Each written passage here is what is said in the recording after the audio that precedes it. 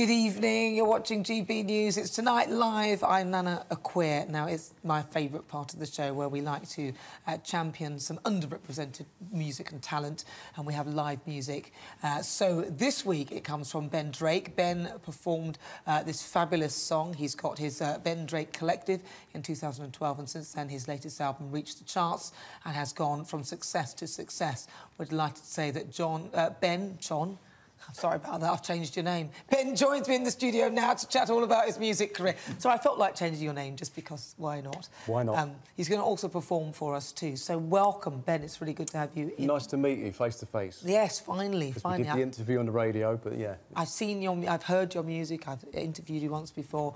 I just thought your story was quite incredible. But people may not know about the journey that brought you to this track, so talk to me, tell me about it. So I lost my dad last year to a disease called IPF, idiopathic pulmonary fibrosis.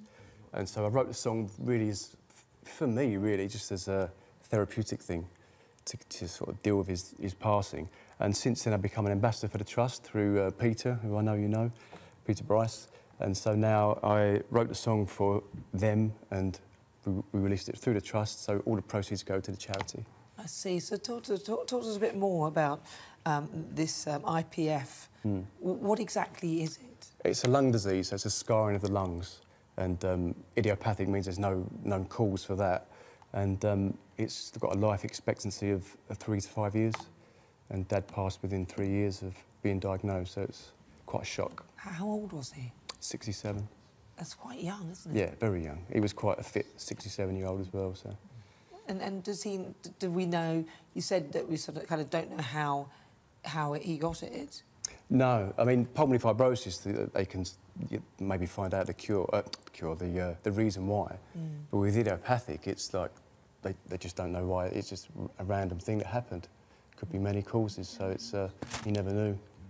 And as far as I understand the disease itself, it's one where your lungs fill with...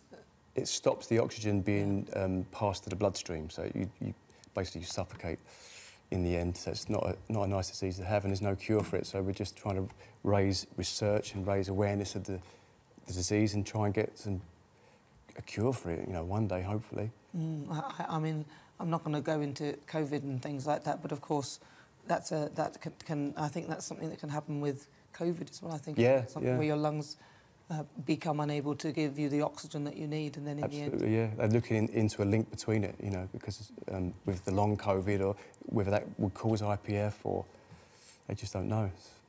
More research needed. More research needed. And you said that you're doing this song and the money goes to the Trust. Yeah. Tell me a bit more about this Trust. So the Pulmonary Fibrosis Trust help people suffering with the disease and also their carers, because it affects everyone who's involved.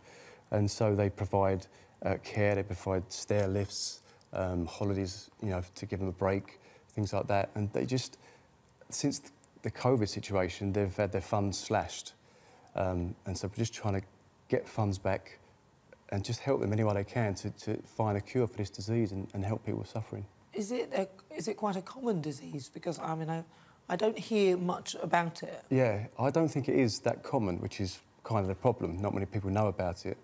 And that's why there's not much research done into it, so I understand. I've become an ambassador for the Trust, but only recently, obviously, since Dad passed, so I'm still learning a lot about it myself. But... And your father, what kind of a man was he? A big... he was 6'4", a builder. He was just so protective of us, and I just remember in his last sort of year, I was pushing him around in a wheelchair, and even though I should have been protecting him, I still felt that comfort from him, because he was such a big presence. And since he's gone, it's you've lost that comfort blanket. So it's quite hard to take.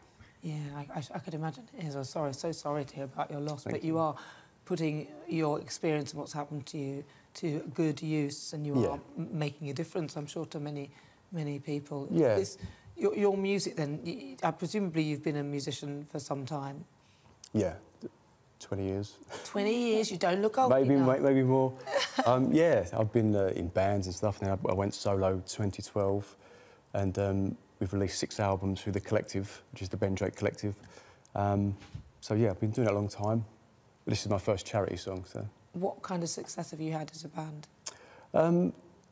Or is it We're always on the brink of sort of getting somewhere where we think, oh, we could be making it. So we've had local success. We've had songs in the charts, in Reverb Nation charts and things like that, but never quite pushed that next level situation.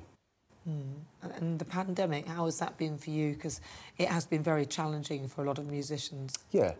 For me, it's been live streaming, which I've never used to do, and so I've had to because we can't play live. So it's getting used to the technology of playing on your phone, basically, in your bedroom.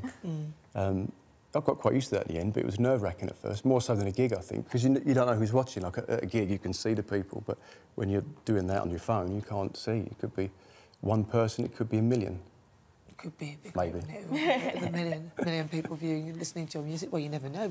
It could become a huge success. It's already the track you're going to be performing for us has been received well, hasn't it? Yeah, this is done really well, actually, because we've got some celebrities involved behind it. So Janice Long, whose brother Keith Chegwin died of the same disease Dad had, she's tweeted about it.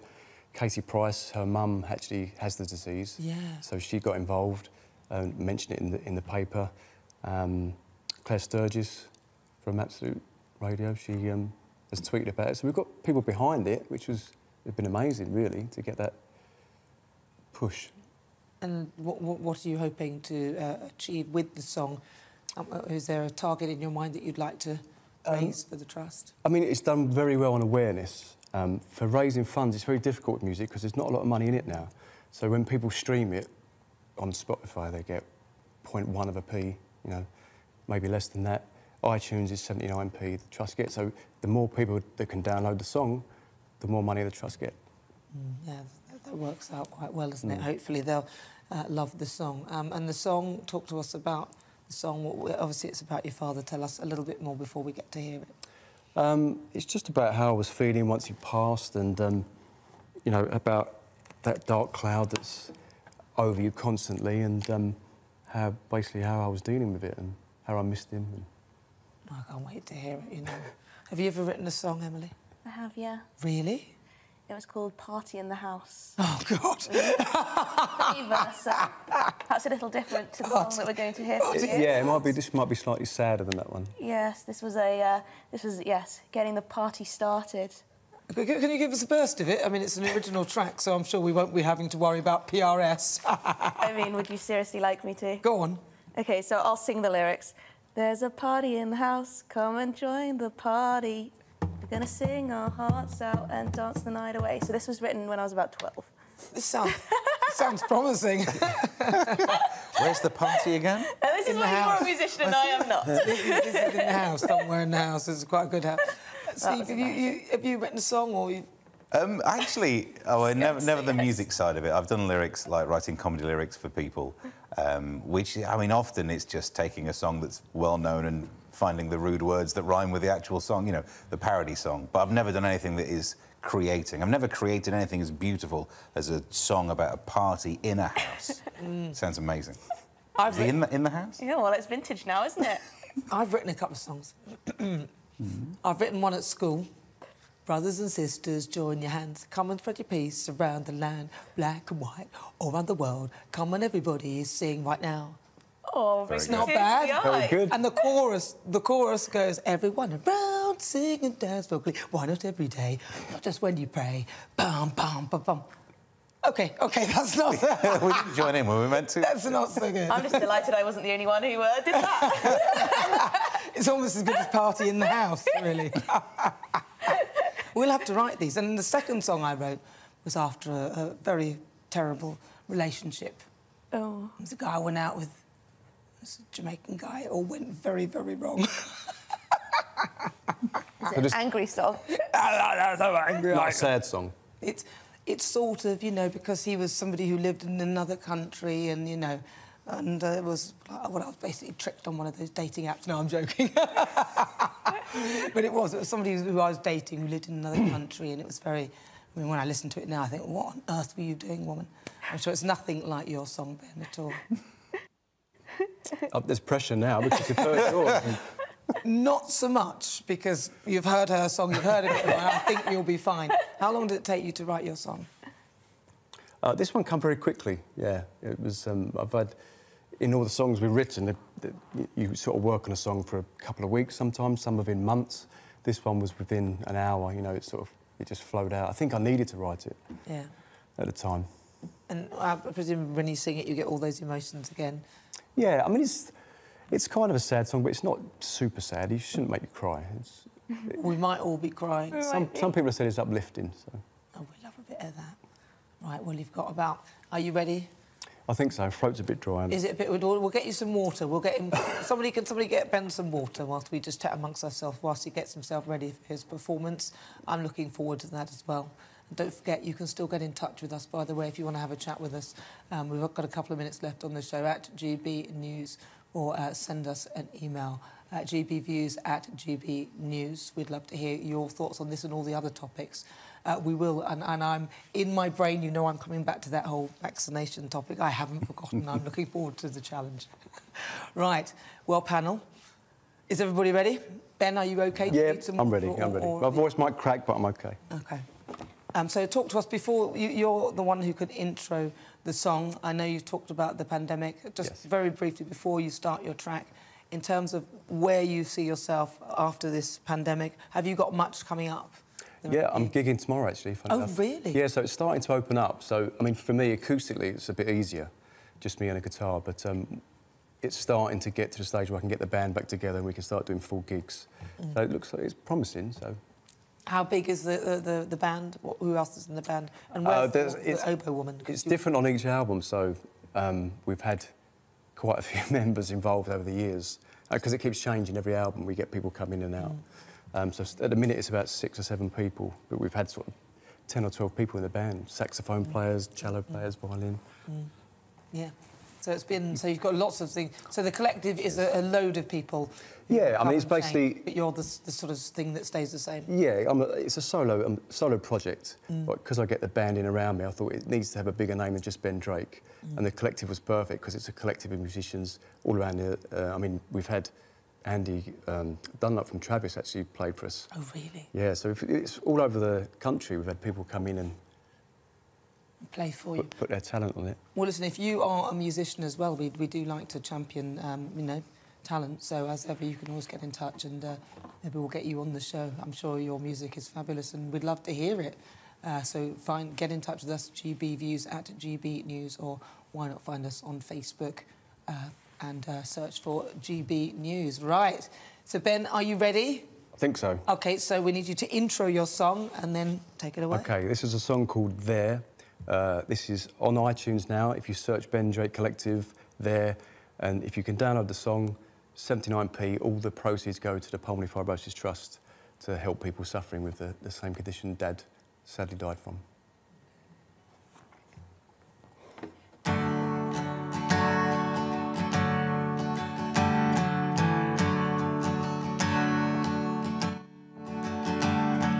There's a dark cloud out today, and ever since you went away, there's a dark space in my mind that's there all of the time. Since you were pulled from our lives, there's a dark feeling ahead.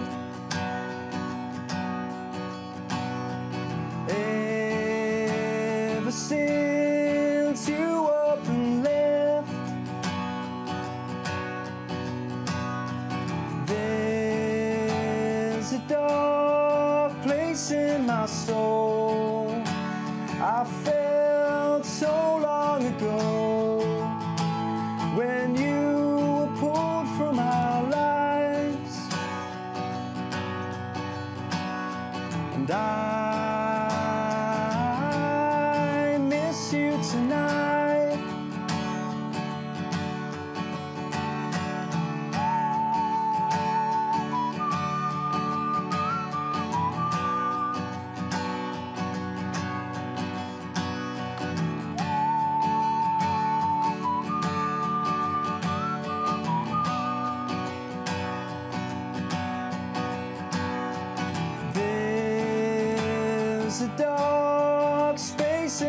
my mind that's there all of the time. Since you were pulled from our lives, and I miss you tonight. Thank you. It nearly went. It nearly went.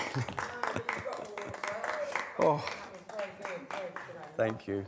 So on the single, it's the full band, so it's like cello, violin. It's quite an orchestral sound. But the cello woman, she said she couldn't do it tonight. She's away on holiday for a couple of weeks, so it's like... She's actually gone somewhere. Yeah. Crikey. Yeah. It's all right for some. She'll have to do the quarantine or whatever they're doing when she comes back. And, Yeah. And the PCR tests and everything. I can get a violin player down. Well, next time, well, you should have got the violin. You never mentioned the violin. Well, it's all different ones, saxophone, whatever you want. Oh, God. There were choice of options. No, you were very good. That's wonderful. I love that. It's really good. Listen, Ben, if Thank people, you. again, just remind us where people can go if they want to help the trust. Every penny goes to the Pulmonary Fibrosis Trust. So the Pulmonary Fibrosis Trust website is pulmonaryfibrosistrust.org. If not, you can go to my website, which is www.bendrakemusic.com, and then there'll be a link on there to the single and a link to the Trust website as well, which might be an easier one. But yeah, and if you can just spare 79p, because if you can stream it on Spotify, it's great, but they don't get any money. But if you can download it from iTunes, obviously the more people do that, the more money they get. Well, listen, Ben, it's been a pleasure. Thank you so much for Thanks for having me down. evening. We do love it. Did we give him a round of applause for his song? Another one.